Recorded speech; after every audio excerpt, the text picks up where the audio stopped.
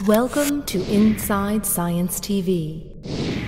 Can you clean up all the dirt off the floor? Liam Rudko inherited his mom's hair, her eyes, and also her asthma. Anytime he gets sick, it immediately goes to his lungs. Now, what's inside this box could help people like Judy know when an attack is about to strike her son. Materials scientist Parina Guma and her team at Stony Brook University have built the first asthma breath analyzer. What we strive to do is find out all the biomarkers that really point out to asthma, and try to be able to detect these biomarkers in breath. For people with asthma, that biomarker is nitric oxide. People with asthma have too much nitric oxide in their lungs. This new sensor captures and measures nitric oxide levels in a single exhaled breath. What this element is doing is getting the chemical from the breath as we exhale and gets the molecules of interest to attach to this surface, and we are able to monitor that. We have more than 300 chemicals in the breath that are known. Although more work needs to be done before showing up in your doctor's office, the sensor can be tuned to be sensitive to a specific biomarker, such as acetone for detecting diabetes or ammonia for GERD and indigestion. Researchers are also using nanotechnology to shrink all the parts of the analyzer so that someday it will be able to fit inside a smartphone. You can just